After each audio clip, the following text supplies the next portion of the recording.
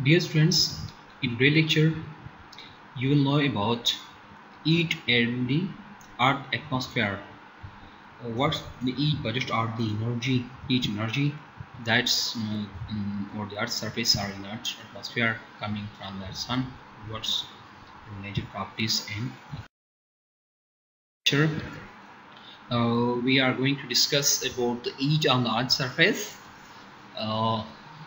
The background or properties and the major background of heat or the heat energy or heat budgets. We often know about the heat budget on that Earth surface or the Earth surface and coming toward the Earth in that tropospheric or stratospheric level and that Earth atmospheric level.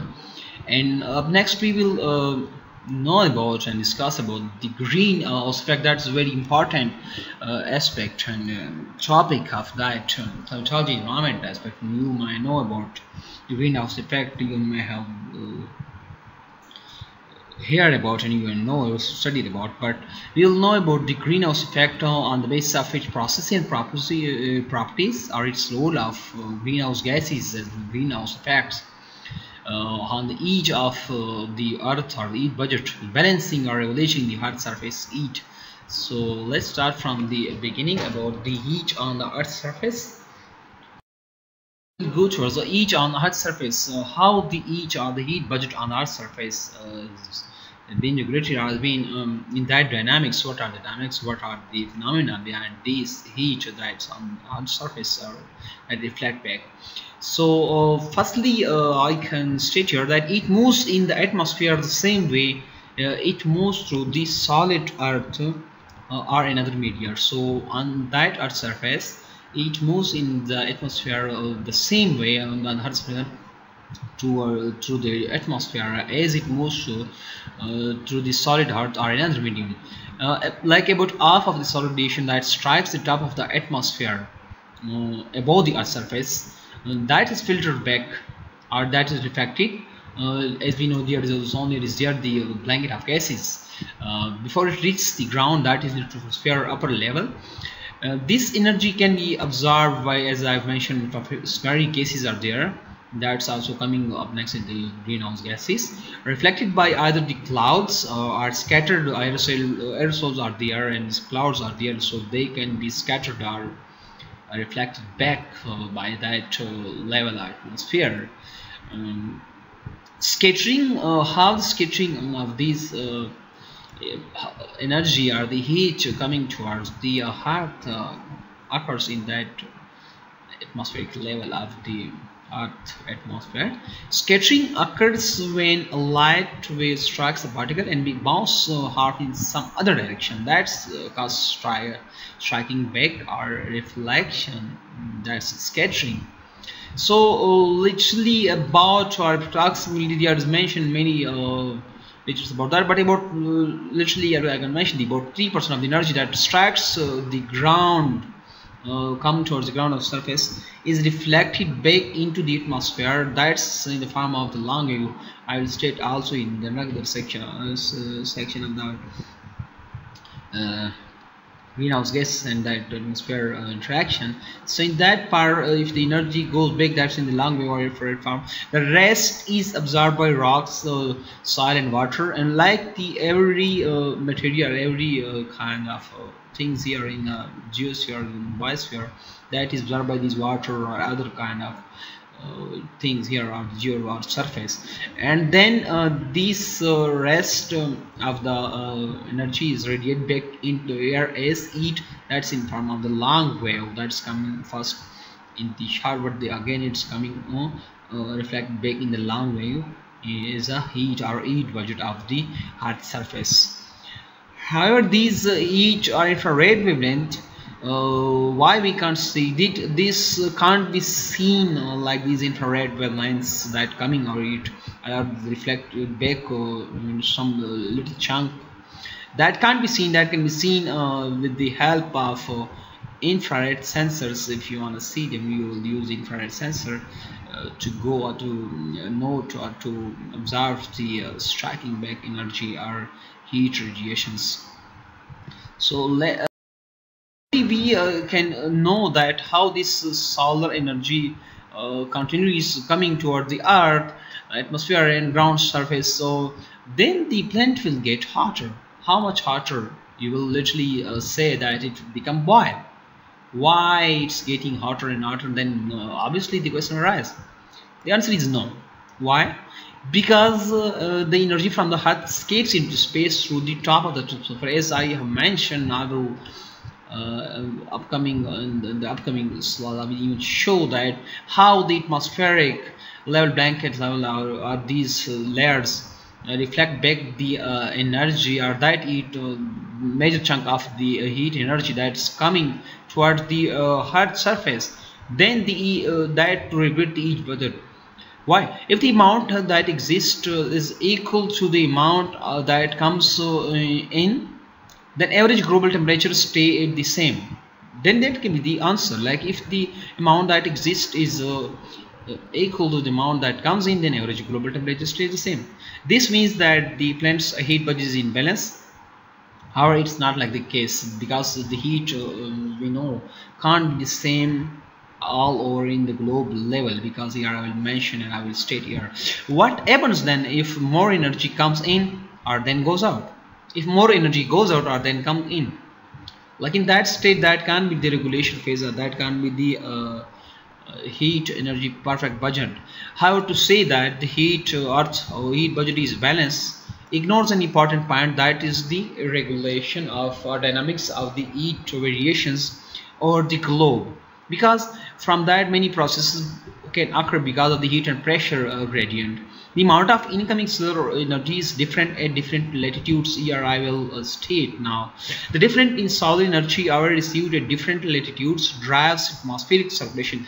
That's why that is the point, that the earth heat budget is balanced ignores an important, but that can't be balanced.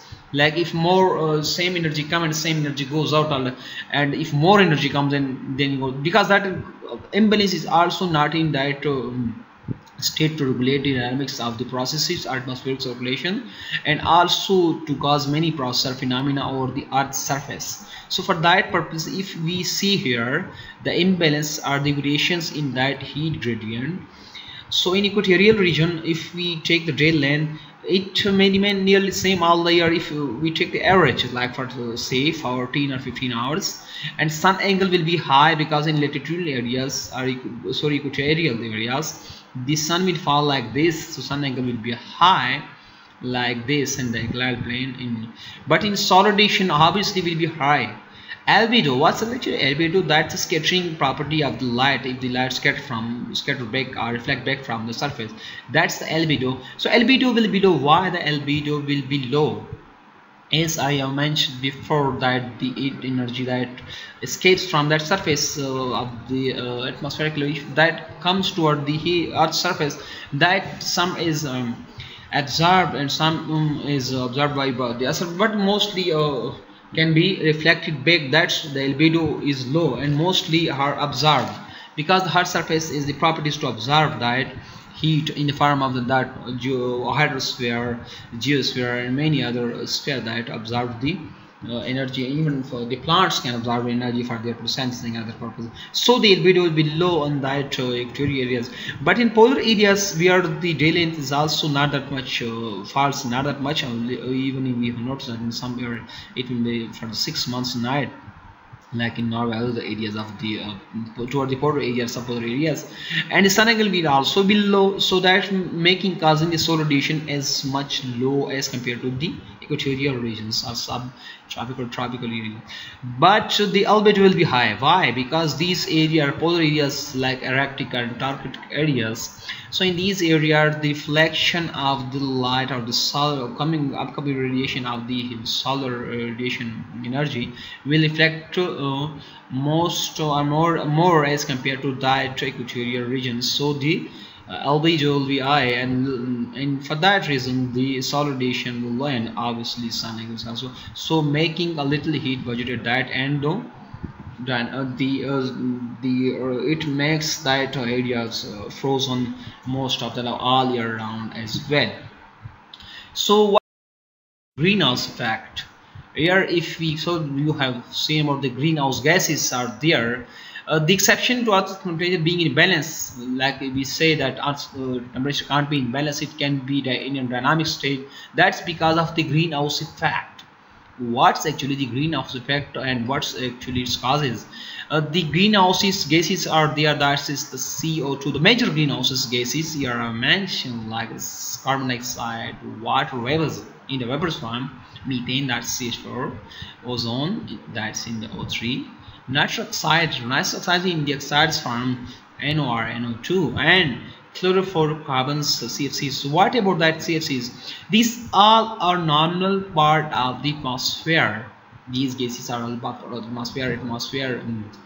Contain these gases at their composition, but these chlorofluorocarbons, these are recently introduced right in the recent decades, 2 or 3 decades, especially in the 3 to 4 decades, when these are used in refrigerators. That's the chlorofluorocarbons. These are many forms, so chlorofluorocarbon 1 to 12 or 6 to 12. So these chlorofluorocarbons, so these are not a normal part of these are anthropogenic mostly, and these are very depleting the atmosphere, upper tropospheric level of the ozone level, especially the ozone upper level in the stratosphere, and that's the damaging to the greenhouse effect. However, the warming of the atmosphere because of the insulation by these greenhouse gases, this is called the greenhouse effect. The warming of the hot surface or the hot temperature because of these gases can be called as the greenhouse effect. That's very simple and little introduction of brief definition of the greenhouse effect, or you can literally understand it. The greenhouse gases warm the atmosphere by trapping heat. How? Like these gases are in the form of the composition of gases, like making blanket or the hot surface and towards the troposphere upper level, troposphere lower level. So that's trapping the heat to go out from that hot surface. Some of the heat radiation out from the ground is trapped by greenhouse gases in the troposphere that I have mentioned in the upper and lower troposphere, like a blanket.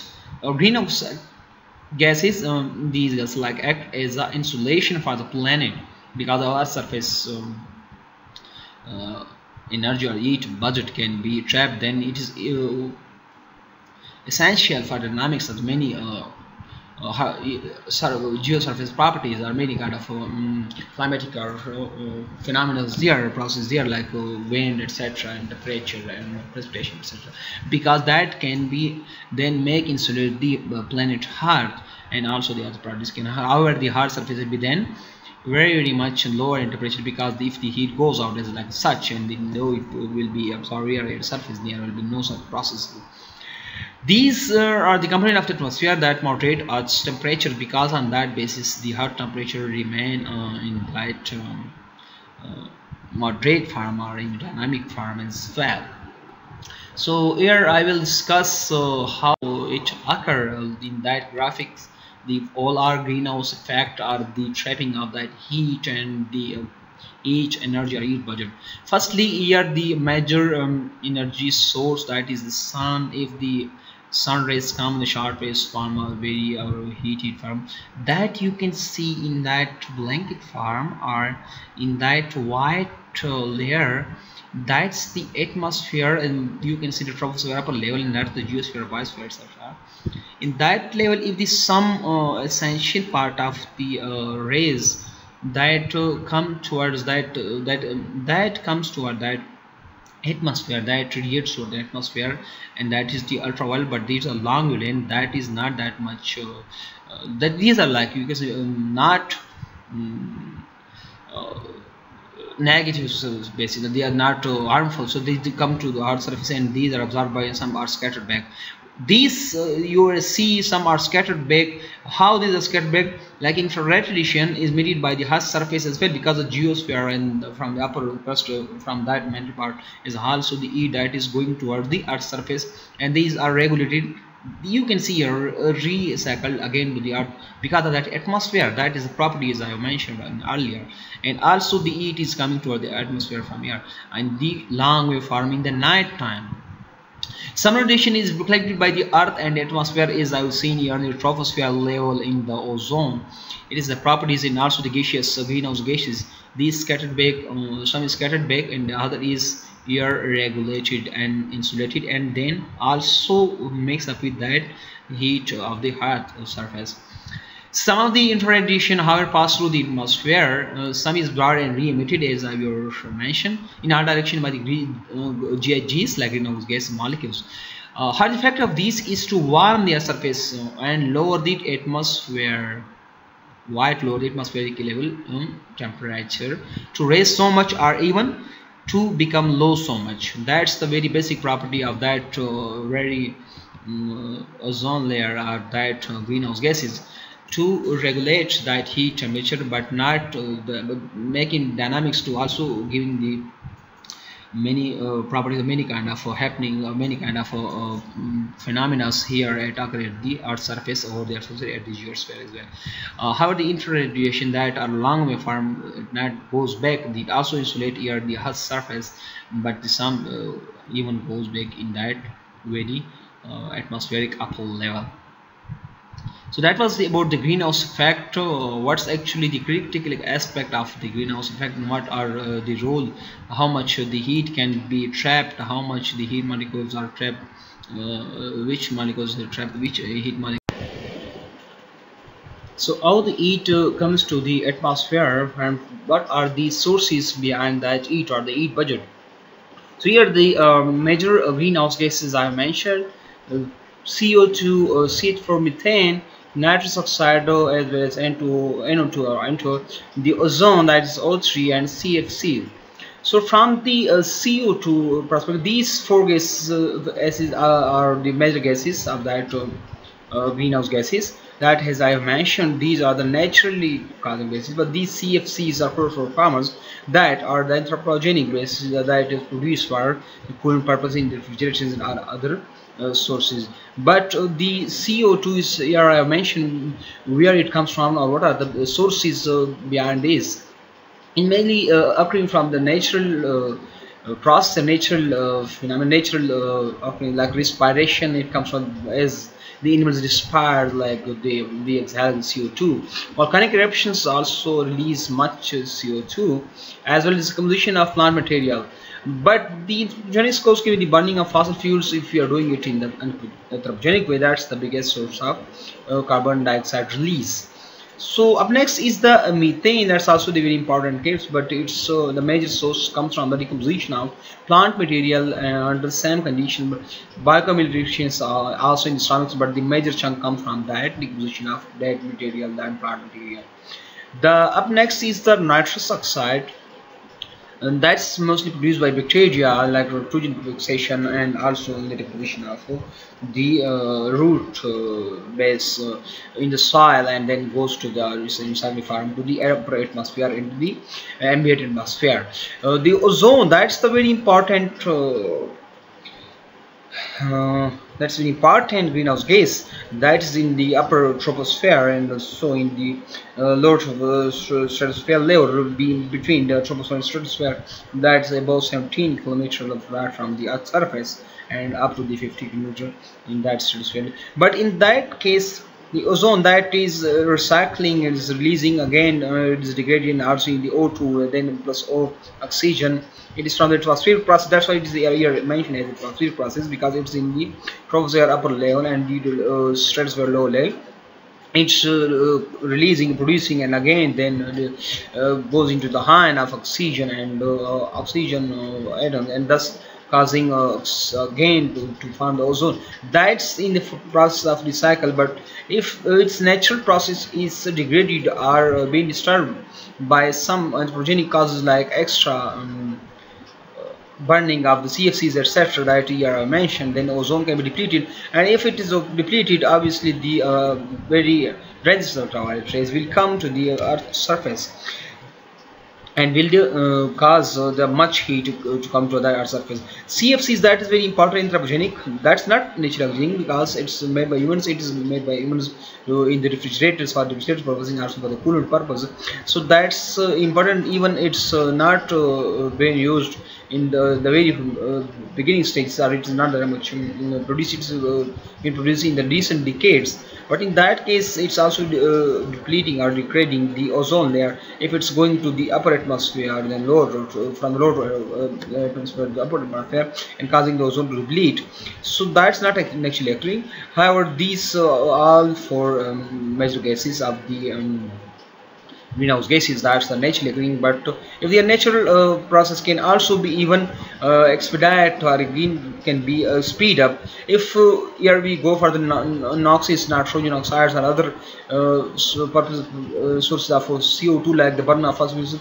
It can be even more in number by that kind of processes. If its natural process is caused or degraded, then the human phenomena to the one of anthropogenic source can make it the major chunk, and thus can cause the not degrade the natural process of that methane gas release. It will be not go in that far process of the heat budget. Either it will be not naturally, it will degrade the natural cycle of that heat process.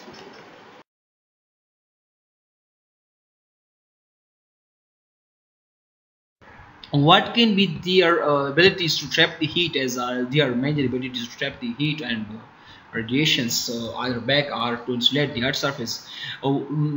Here is mentioned one methane molecule even can trap 23 times as much heat as one CO2 molecule. That is the very powerful. However, if we go for the one CFC that I have mentioned, that it is not natural, it is so much power that a type of CFC that is CFC 12 that can even traps 10,000 up to 600 times, 10,600 as much heat as CO2 molecule, just one CO2 molecule. That is so much stronger.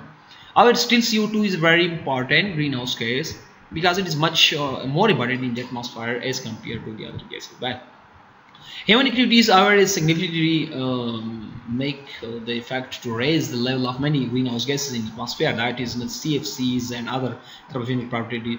That is the burning of fuels and other such anthropogenic like industrial development, etc., etc. So methane level are about 2.5 times higher as a result of human activities as well, because of human activities I mentioned. Carbon dioxide share is only the approximate figure that can be even more than 35%, that is increased. How the CFCs, that is very dangerous as compared to the other kind of these other types of these GHGs.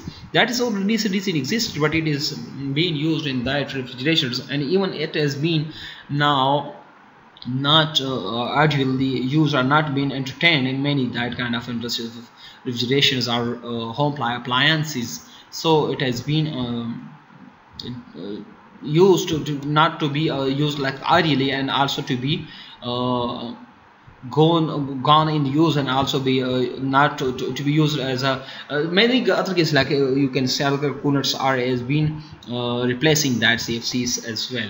So about today's lecture, hopefully you just know about the heat energy budget and the heat comes toward the earth's surface in that form, and also the role of greenhouse gases and greenhouse effect